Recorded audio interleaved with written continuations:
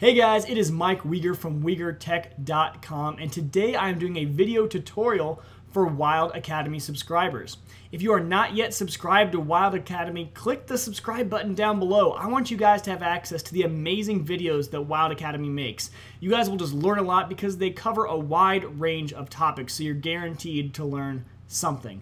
But today, we are doing video number 8 in a 10-part video tutorial series on Gimp.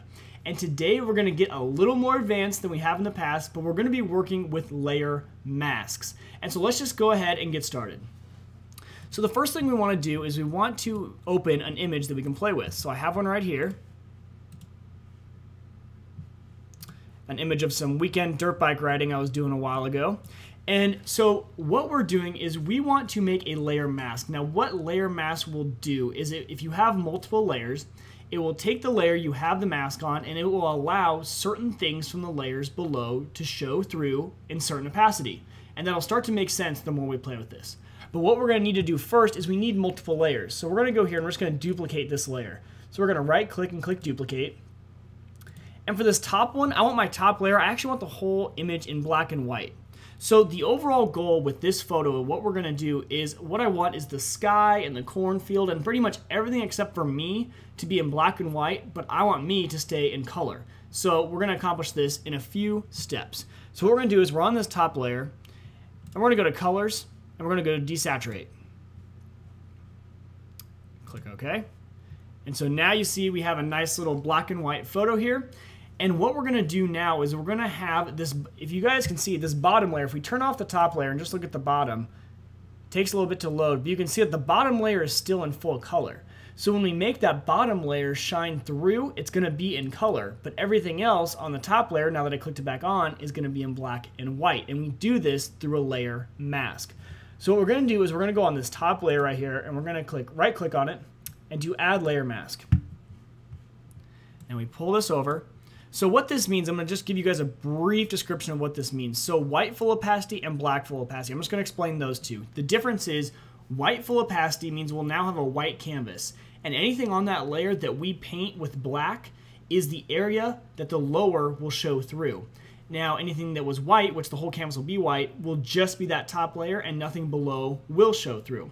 But the nice thing is, you can do things like gray and anything in between white and black, and a certain opacity of the bottom will show through, just not in full opacity. So we're going to click on white full opacity, and now you can see that we have this little white canvas over here. So when we click on this top layer, now anything that I paint in this top layer with pure black is going to show the full layer below it. And remember that that full layer below it is in full color. So if I go to my paintbrush tool over here, I want to make it a circle, and we come back over here. So now the major thing that you want to make sure is that your foreground color is black. So the square right here, make sure this is black because that's what's going to make it show through. So we have this circle, and I will just start painting around as best as I can. It might not be the best, but I'm going to hold right here and kind of follow the outline first.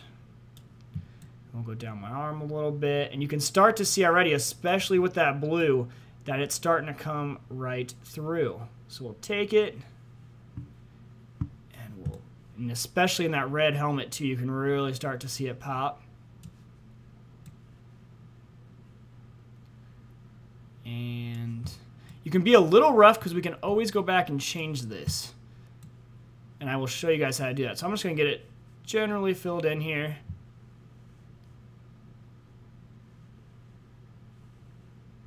Okay, so it's starting to look pretty good. I didn't get my full sleeve over here. Let's do that real quick. Okay, so it's starting to look pretty good, right? And that's really cool. The layer mask allowed us to pull in from that bottom full color image, and now we have a cool black and white, but something really pops. It really makes me as a writer pop out from that photo, which is really nice.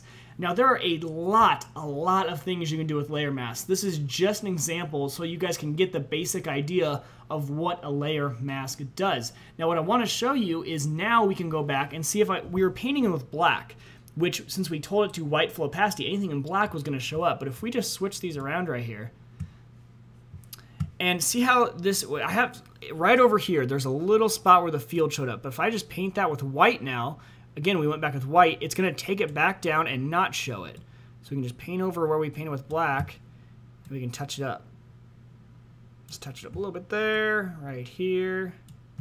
And see, I have this little area right here where it's blue, right in between, and I don't want that because that's the sky, that's not my helmet. So let's go in and let's make my paintbrush a little bit smaller here. My circle's too big. Still too big. Let's go down. And remember, we're painting with white now, so perfect. So now if I click right in here, you can start to see it turns that black back to black and white.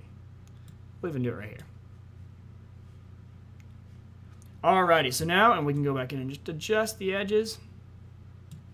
So now you have a we did that really quick. We have a really quick color popping photo. We have it in black and white and now in color. It really made it pop and it was super easy. All we did that with was the layer mask. And I know it's not very big, but if you see over here on that layer mask, you can see the area I painted with black. It's actually out, it looks like a little rider over there. And that's how we made it work. So that is your basic introduction to layer masks. I really challenge you guys to get out there and play with it and see what you can do. I mean, just remember that all you're doing is making the bottom layer show up. So there's some really cool effects out there that you can do with the layer mask. But that is the bare essentials, and that is all you guys need to know to start doing your own thing with your own photos. I really hope you guys enjoyed this tutorial. Come back for the last two, number 9 and number 10 in this Gimp tutorial series. I think you guys will really like them. And if you haven't watched the past ones, go back and watch them.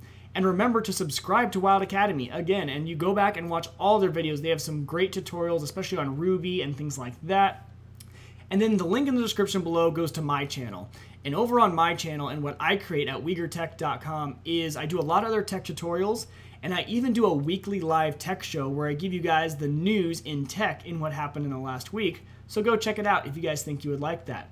But I hope you guys come back for the final 2 tutorials. Until I see you guys next time though, tech on.